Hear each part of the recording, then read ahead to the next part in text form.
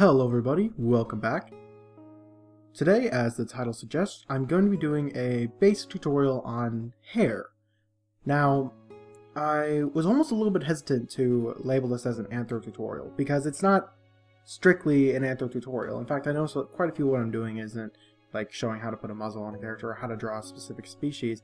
It's more so just how to draw in general and how to do these kind of basic things that equate to all items. So, upon hearing this, I may have made a second series just of really generic tutorials, and I can throw these in there as well.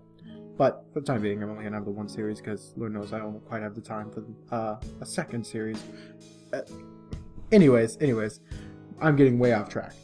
So, today I'm going to be showing you how to draw hair, but not a specific style of hair. I'm going to be showing you how to put hair on a head, which to me seems more important than a specific hairstyle.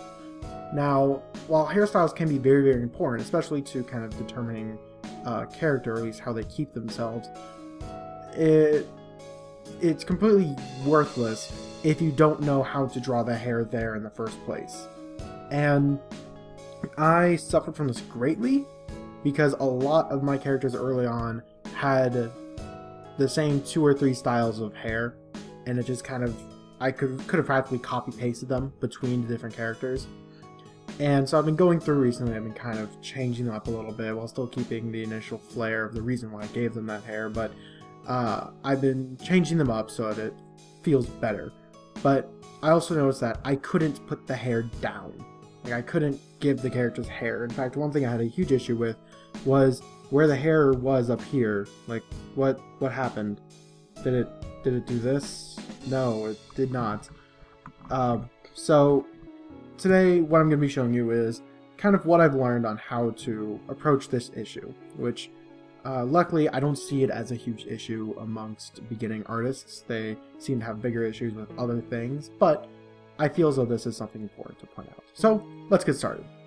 Here I have the more advanced line work of a character named Jade, which we're going to be putting down her hair on here.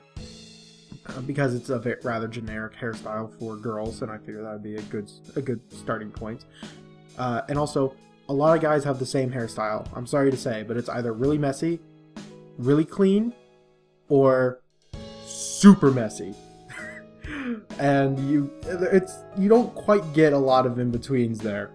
Luckily, a lot of people still do, but whenever someone just designs a character, I notice that people tend to go for a lot of the same tropes with guys. For girls, you get a lot more variety and a lot more difference. So I'm going to be showing a girl here because I figured that would probably be better.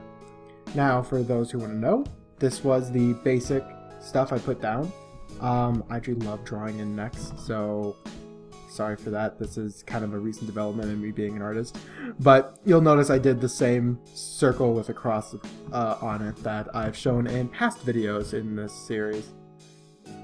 And on top of that, I did the more advanced line work, and then I got rid of the old stuff. And, as always, have your references. Like, they're made for a reason. Keep a reference of your characters. I don't care if they're your characters even. I don't care if you're the only person who ever draws these things. Make a reference. It is too easy just to make a reference that you can hand out and that you can use and that you can use yourself, so everything stays the same in similar styles and blah, blah, blah. This character is actually incredibly old, so unfortunately the reference doesn't do much good because I've changed styles so much and I've actually tried to redesign the character as well. So that reference for this character is not up to par, and that bugs me because that's one thing I like to keep up with. I am rambling too much in this video. Let's get started on this. So let me put down a couple of things just to note. Now, obviously, the hair goes on the top of the head. But what classifies as the top of the head? Well, generally, it'll end right about here with a couple of things ticking down. It'll end right about here with a couple of things ticking up. Actually, that'll bend a little bit more so. And then it'll just drop down, because hair likes to drop. It's affected by gravity just as much as anything else. So where this is, it'll probably go out to here a little bit, and then it'll just kind of be down here. Back here, well, the hair, there's nothing back here to point the hair out in this direction, so it'll more than likely just end up dropping right about here. Now, it'll get a little bit of a flare going out, And then obviously it might, land on the shoulder somewhat. It might do something like that. Back here, this is behind the head, so this won't have much going on with it at all. Now, if there's a wind, then like just a wind blowing her hair aside, then you get all these crazy little flourishes to make it look all pretty, and this would be like blowing back in the wind and stuff like that. I'm not doing any of that. This is a very static pose. This is a very static hairstyle. It's gonna stay that way. Now, what this character has is kind of a weird extra bit to her hair is and if we pull this up, on one side she has kind of a weird dip in her hair, and on the other side it's a huge dip. Surprisingly, I actually put those in because I didn't know how the hair covered up this half of the head. Again, equate that to me being a rather new artist. This reference is so old, I'm sorry.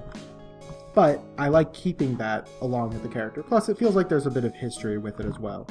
So, again, it'll just kind of drop because it's affected by gravity. Everything is affected by gravity. You know what I'm talking about when I say that. So, this is of no exception. And naturally, it'll kind of cover up the ears.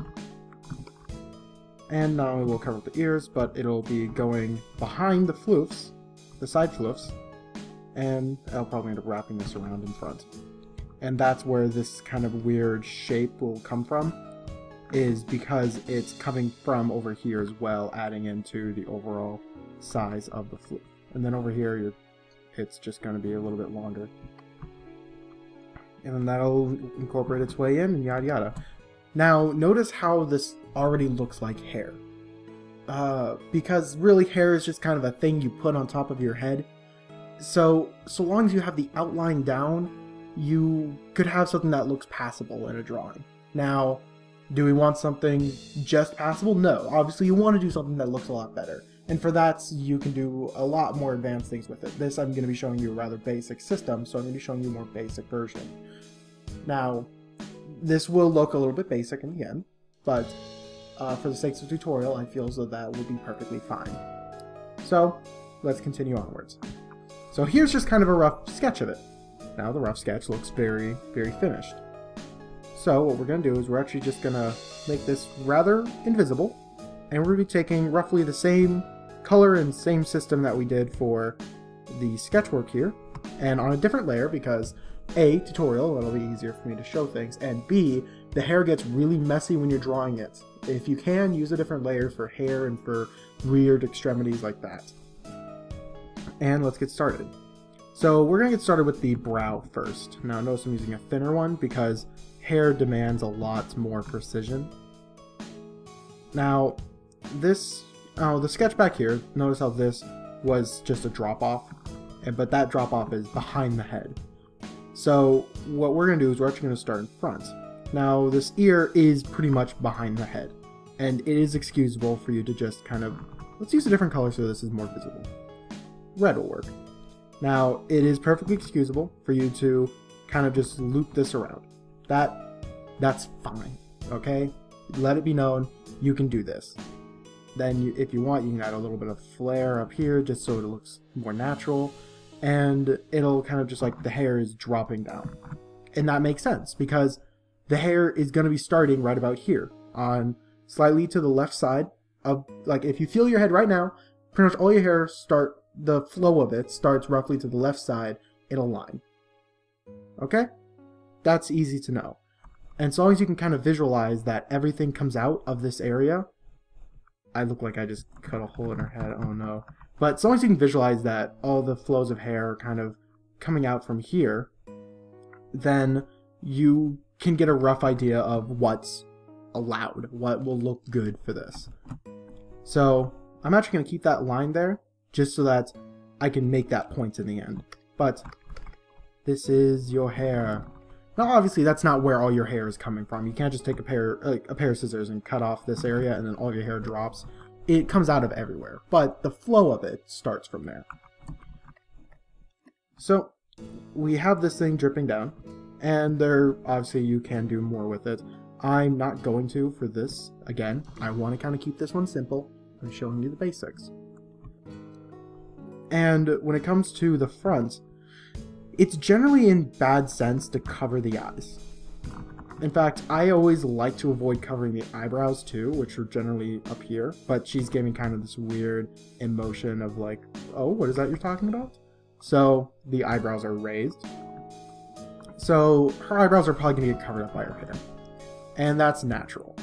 And your eyebrows get covered up by your hair if you have rather long hair. And this character has rather long hair, so it's going to be covered up. But in most cases, you may want to try and avoid covering up those things. Plus, you're covering up details about the face. So you're losing information for what? For an aesthetic reason?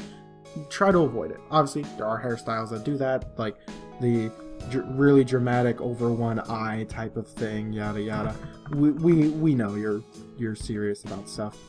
So what we're going to do is we're going to have this side bit, which drips down kind of far. We're going to kind of slowly work this one up.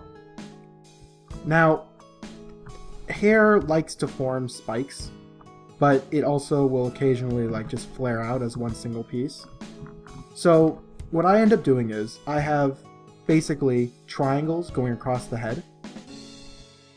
And in this character especially, since it has this. But I do these triangles and I have the openings be where the eyes are. Now, they aren't just straight up triangles and I don't just cut them up like so. But what you want to do is you want to still have the feeling of those triangles so that the hair looks like it's still there and it's still a part of the face, but without covering up any details. So like I said, was important.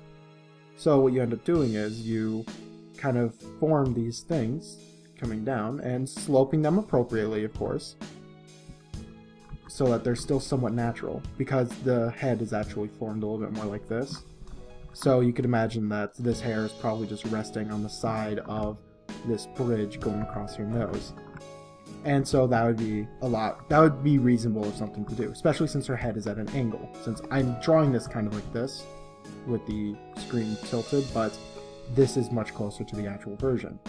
So, like this one here, this one's affected by gravity, so this one will actually kind of dip down and kind of go into that triangle space that I just set up. But that's acceptable because it doesn't cover up anything of importance, namely her eye or her eyebrow. This side, on the other hand, this side could very, very easily get something to cover up her face. So how do we avoid this? Well, we don't want to break up the idea of the hair. Like, we don't want to ruin the aesthetic that her hair brings. I'm making her bangs a little bit longer.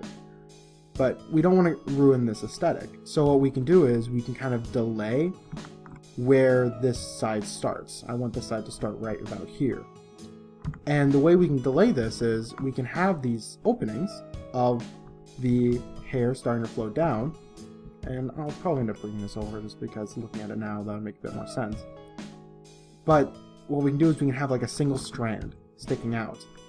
Unfortunately, her eyebrow has been eaten by her hair, but it's a reasonable casualty given this. So, but with this single strand, and this single strand, if you're doing line work, will probably just stay black with the lines. But since it's along with the hair, and since it kind of goes with these spikes, people will immediately understand, oh, that's a single piece of hair. And that's something that, like, when you see it, it will make a lot of sense. And you don't really question it either. So, now that this whole thing is starting, it obviously will just kind of be just this really long spike of hair with a couple of things that jumps off of it, just because that's more so the aesthetic of this character's hairstyle. Now, I'm not going to do this part quite yet. We'll wrap it back around to that one. Let's jump over to the top of the head. Now, back with this weird gash I put into her forehead, the hair behind it will have a tendency to want to jump up a little bit, or at least what I've noticed, but it'll leave a little valley for this. And that little valley will kind of show up in the silhouette of it. Not so much in the full form of it, but in the silhouette. And that little valley and the kick-ups it causes next to it is the reason why you see people do hairstyles like that. Because that's kind of like the hair growing directly out of this, jumping up for joy because it's grown out of the head. I don't know what the reasoning behind it is, but it's something that's kind of happened in people's styles. So that's one reason you could equate for it. Me, if I do anything like that, it's always just a tiny little bit. And normally it's only for rather messy hair is what I like to do it with, or if I want to break up the monotony of the head. But for this one, it'll just kind of flow straight. Now, here's where you have a slight issue. So you want the head to look like the head, right? But if you suddenly just cut off something, it looks bad. And with this one, this space between where these two will form is rather small, and actually I don't quite like that. So what we're going to do is we're going to widen that space up a little bit. So by erasing this first line we did, I'm going to make this start lower and immediately go out a little bit, followed by a little flare, and then curve back down. So by doing this, I make a little bit more room here. Now it's more of an aesthetic choice, personally, for this one. But I'm also going to give a little bit of a flourish to the hair on top. Again, I just kind of want to break this area up a little bit. And plus, you know, those flourishes on top of the head are actually kind of interesting to look at. Because the top of the head is just really boring. Now, imagining that this goes along with the side of the head for a little bit, because the ear is a real thing and it is right there, it should end, you know, roughly where I put in the sketch line before. And so that pretty much concludes this half of her head when it comes to the line work. Now, let's jump over to here. So, again, taking into account that this thing is a real thing that's sitting here, the hair is going to form outwards like this, and then it'll kind of start dripping down. The hair is dripping down her head. Oh. Actually, that's pretty much it. Like, that, I literally just put that line in. This side of the hair, for the most part, feels like all it does is it covers up where the ear connects to the head. Now, there's 1.5 million ways you could design this, and this is one reason why hair was such an issue for me for such a long time. I didn't know how to cover this up, and you could see where I thought to do this instead, and that's how this hairstyle came about in the first place. But what I learned is it actually goes behind the floofs, and it kind of goes along with the flow of the hair in the back of the head. Kind of like it wraps around a little bit. So what I've adapted to do is to make this kind of just a straight line, or, you know, a curved line going with the head, and then it just incorporates itself into the little spikes left on the back side of the head. Do what makes sense to you in your style with your characters. The hair is the most subjective part that you could find on a character. Just easily the most subjective part. So with that one, I'm leaving that one a little bit more open to interpretation. There's not much more I can say. And when it comes to the back of the head, obviously, we imagine that this is still going back. Whoops. So this goes back, and where it comes out is where this hair will start. And since this is kind of the back end, it'll be a little bit smaller, a little bit shorter. And I'm going to have it actually on her shoulder just a little bit, or on her neck just a little bit, because I feel as though that would make a little bit more sense of a character just cocking their head to the side. And then it'll wrap back up a little. But when this is colored, this will be colored right up to the edge of her neck. So this will kind of just feel like it flows backwards. Along with this, since this ends here, you will automatically assume that it flows back into the hair. So this will feel like it incorporates itself backwards and kind of connect the ear with the head. There you go.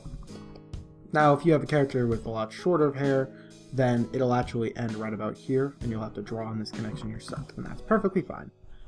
Now, when it comes to this, for this character, there you go, that's flat. For this character, what ends up happening is it'll loop up, have a couple of weird spikes jutting off to the side as it kind of incorporates its way into it, and then it'll kind of end right about there. Not a whole lot of craziness to it, but I felt as though that would confuse you at the time compared to like all this other important stuff going on. And really, that's it. that's, you know, the sketch work of how to incorporate it in the hair. Now, if I make it the same color, real quick. There you go. And that's the hair. That's the character's hair put onto the character. So I'm going to kick it to the time lapse real quick so I can color and shade it and line work and all that jazz. I'll see you at the end and I'll wrap this up. See you real soon. Alright, so, welcome back. Notice I'm not quite done with this yet. I thought that I should actually take a stop out of the speed section of this and actually talk a little bit about how to shade the hair. Since this is the general tutorial, I figure that it's a good time to do so. Now, shading hair is very different from shading other things. Namely because the hair is formed out of a bunch of tiny strands. Now, you could very easily get by with, say, just this whole area is darker and just be done with it. That is something that is okay to do. Just keep in mind that it's very highly reflective, and so, like, sorry, I flipped on my pencil for no reason. So areas like this would actually be a lot brighter than back here, and then on the very back edge it'd be bright too because it's reflective, and so it's catching light from everywhere. But since it's formed out of a bunch of tiny little strands, you can kind of go the extra mile for this. And I messed up what I'd done before earlier, so. But you can very easily go the extra mile. And this is a case where going the extra mile would actually mean quite a lot to the form of it, and to kind of the idea that this is hair. Sorry, I noticed I missed a couple spots earlier, so I'm putting those in. Now, what do I mean by that? Well, what I mean by that is just drawing them in as individual strands. Now, how do you go about doing that? Well, take your shading of choice. For this one, I'm doing a lot more of a softer shading, because that's what I've been doing recently. And notice I actually just realized I didn't put the whites in her eyes. I thought they looked kind of strange. Just don't pay attention to me. But you take your shading of choice, and you kind of make it thinner than the rest of it. So where normally for, say, this whole section, what I would do is I would take, you know, a very dark shade. I'm just rushing this very, very quickly. But I would shade in, say, everything underneath here, then kind of going down, and I would kind of make this whole section darker. And, you know, this side of the face would be doing all this. I'll redo this later to make it look better and yada yada. But that whole thing would be filled in. Wherein with hair, what you would much preferably do is you take a smaller brush and you would kind of slowly build it up, doing small bits. Now, what that leaves you with is more so a feeling of brushstrokes. And that feeling of brushstrokes will give the idea of, hey, this hair is made up of smaller pieces of hair. Instead of you relying entirely on, say, the spikes you put on the front or something. I know I used the word for these things earlier today, and I don't remember them now. But instead of just relying on these things to get the idea across that, hey, this is a huge head of hair instead of just a section of blue, because, you know, this character has blue hair, you instead get the idea much more so that it's hair. And this will simply look better for most styles. Obviously, if it's a certain really cartoony style, then, you know, you might not want to do something like this. But already that feels more so like it's real hair instead of before, wherein it was just this whole shaded area and it kind of became one solid mass.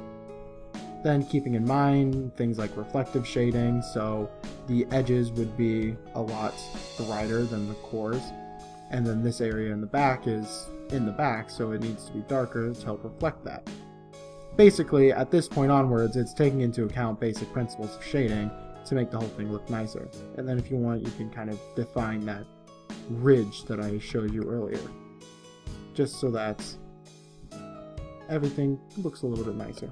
Because that is something that you see on people's heads anyways. So I'll kick this back into time-lapse and finish this all up. I'll see you at the end. And welcome back. So here you have the final product. Obviously you can see I put a little more effort into the shading, and then I actually added in white highlights just loosely added them in. I didn't want them to be too severe or too eye-grabbing, just kind of a little bit more so to bring out the form of the hair. And then I added in, you know, just shaded the rest of it, but the rest of it isn't what we're really talking about here. So, as a closing statement here, this was a very vague tutorial. And this is a very vague tutorial on purpose, because hair doesn't come in one style. Like, it is just, every single person is going to have different haircuts. And if you get a bunch of people with the exact same haircut, then that looks kind of strange, admittedly. So, what I'm going to be doing with this one is, this tutorial is going to be very heavy-handed on send in your ideas. If you have a character that you kind of don't quite know what to do a hairstyle on, then simply put down in the comment section below a couple of different hairstyle ideas that you've had. And also, I barely even talked about different things at all.